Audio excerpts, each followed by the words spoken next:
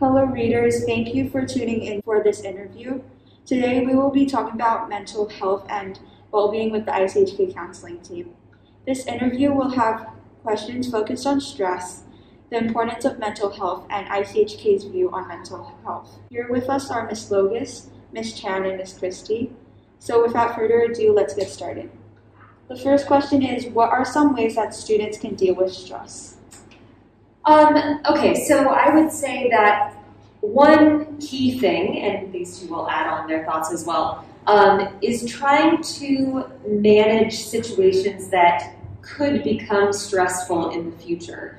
So time management, organization. If you're well organized, you can prevent a lot of stressful situations that end up being a problem in the future. And of course, that's not always possible. I mean, we're human, we can't predict the future. But I do think preventative measures, like being well organized and keeping track of things and coming up with a plan, can be very beneficial. I guess to add on the part of being preventative, just having a self-care routine and having good habits.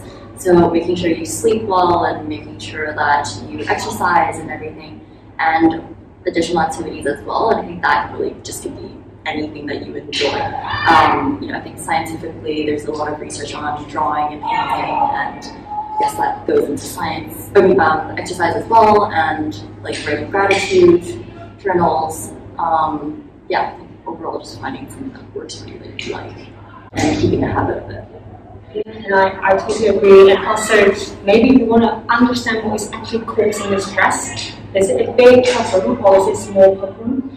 So, and also maybe focus on your own strength when you're trying to deal with it. Everybody experiences stress time to time, and it's not because you are so weak that's therefore you've got this experience. I think it's very important that you focus on your strengths and what you're good at and trying to solve the problem instead of focusing on your weakness.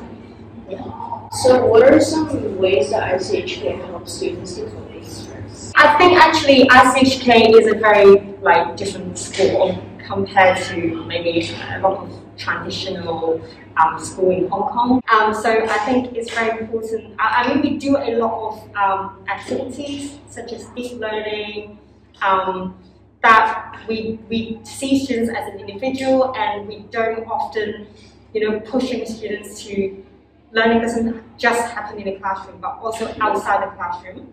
So that's why we do a lot of different activities. And through these activities, teachers challenge students and out of their comfort zone, and we build resilience throughout these activities for our students. Yeah. I agree with Michelle, but I would focus more on, I think the staff here are very good, like just the whole pastoral system in itself. Tutors have a very good relationship with the students, and you have a head of here, and Ms. Logus as head of pastoral. Just the system is put in place to make sure that there's a lot of caring, supportive adults to make sure that students are well understood, and if there's any issues that they can absolutely speak to. And obviously, I'm here as well, I'm here full time. We also have Ashima, which is here 2 days a week, and Annie is also another counselor who's here once a week. So just have a lot of people here who care about students. Obviously, I think I need to throw in Mr. Newton in there as well, because this is his vision, right? It's how he wanted the school to be. And I feel like all the staff here are just very aligned with that. And also, I guess just how situations are dealt with here. We don't need to punish anybody ever. And that is something that's been passed down from management onwards. I would say structurally, yes, building upon Christy's answer, there are factors in place. Of course, we want students to grow and achieve, and that's part of our mission as a school, but we also want to be there to support students and be flexible with the options that we can offer them and the scaffolding that we can provide to help them achieve, but develop an understanding of what exactly they're capable of. And I think one more thing that I would like to add is, Mr. Newton actually thinking through how he trying to minimize the stress for the students. For example, we don't ask students to come in with full gear of uniform, like ties and or suit. But he only asked us to wear just one logo top And also he told, when I first started working here, he told me that we don't have alarms. So all the students just looked at the clock, and I think these these little things actually helps a lot of reducing the stress at ICHK. Yeah. Also to add on to that, I really that in year 7, 8, 9 you only get secure, not yet secure. And the word yet is very important. It's like, you know, it doesn't mean that you're incompetent or like you're unable to ever reach it. It's just like you're not there yet and you just need a little bit more support.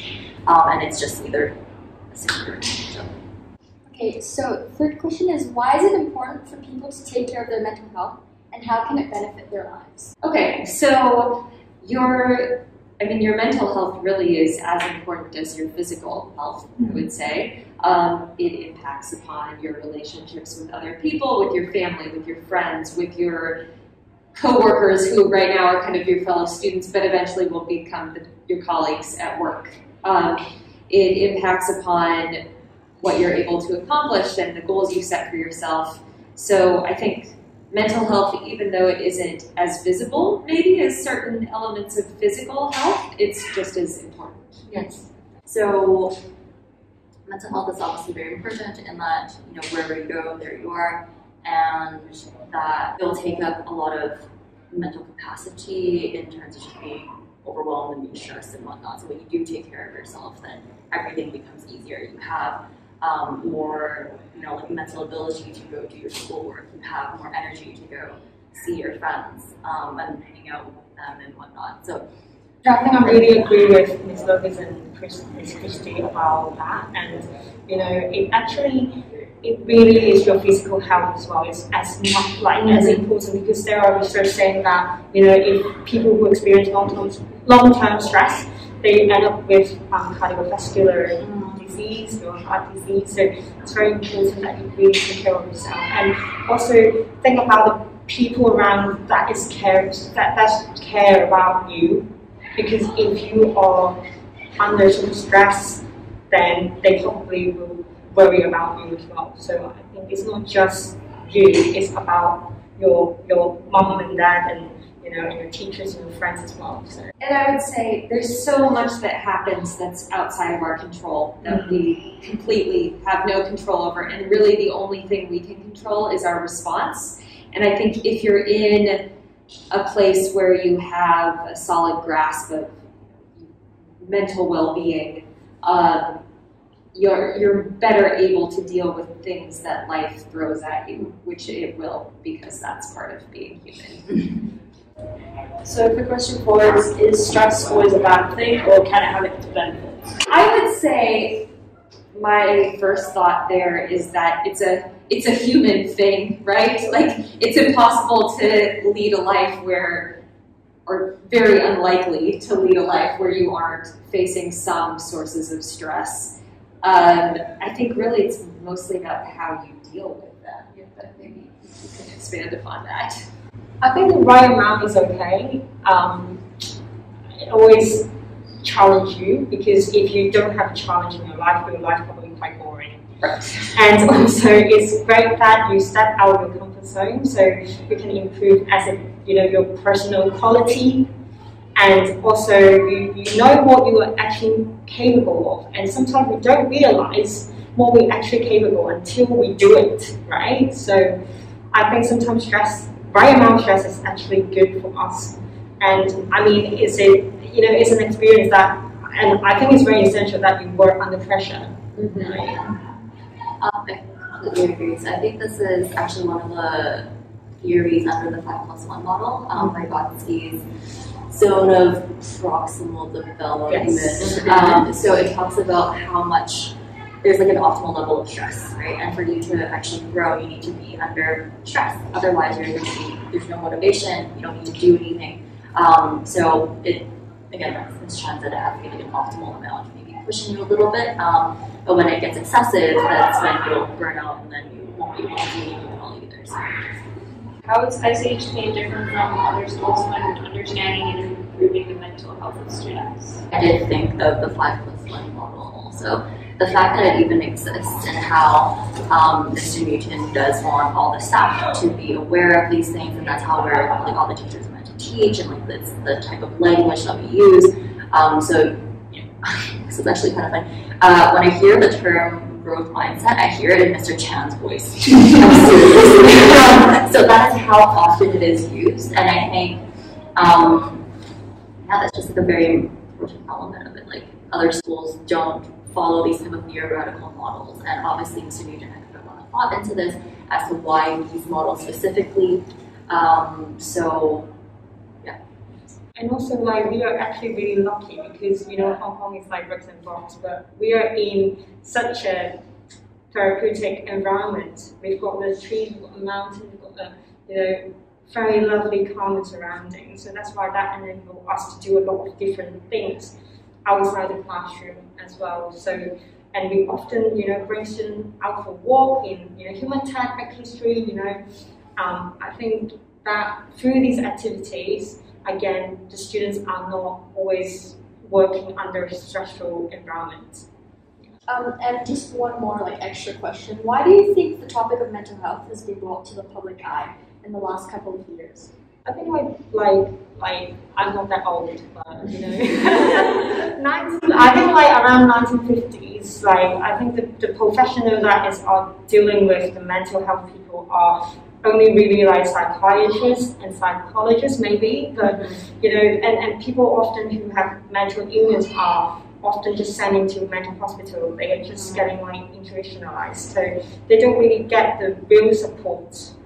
But I think through education, the public is raising the awareness of the public, so people are more aware of people who have mental illness. I think in Asia, a lot of it is the face thing. So if you have mental illness, it seems like you are ashamed, like you should be ashamed of that, or you know, it's a weakness of you. So, but I think nowadays people are much more understanding, and you know, there are more charities and government support for people who have mental illness, and I think the perception in public is much more, you know, understanding about this. Yeah, I think two things that I want to comment on there. One is that we know more now than we did 100 years ago or before then. Just the technologies that we can now use in terms of like brain mapping and tracking the effects of stress hormones on the body, like that was not possible decades ago, right? So we know more, and we know more about the brain and how it works. Also, say what you will about the negative effects of celebrity culture on mental health and social media on mental health, because they're there. But also, I think we've gone from absolutely knowing nothing to, oh, now we know something about mental health, but it's kind of a taboo subject, to now we're more at a place where it can be discussed widely. And part of that is due to the impact of the influence of celebrities who have said, oh, I had depression, or I have anxiety, or and when people see that, it, I think, helps open up the dialogue more. I completely agree with everything that's been said so far. The only thing I felt like might be that I can add additionally is like often people are afraid to confront their own emotions and their feelings as well. So yes, there's like a guilt, there's a shame, there's like an external component, but there's also an internal component. Like you just don't want to admit to it. But again, I guess the more people talk about it, then they kind of feel like, oh, they're talking about it, maybe I can too, and it's not that bad. But yeah, I still feel like it's definitely an uphill battle, and there's still a lot of work and like advocacy and stuff like that to be done. But it's obviously a positive trend right now, and more people are being more open about it. So.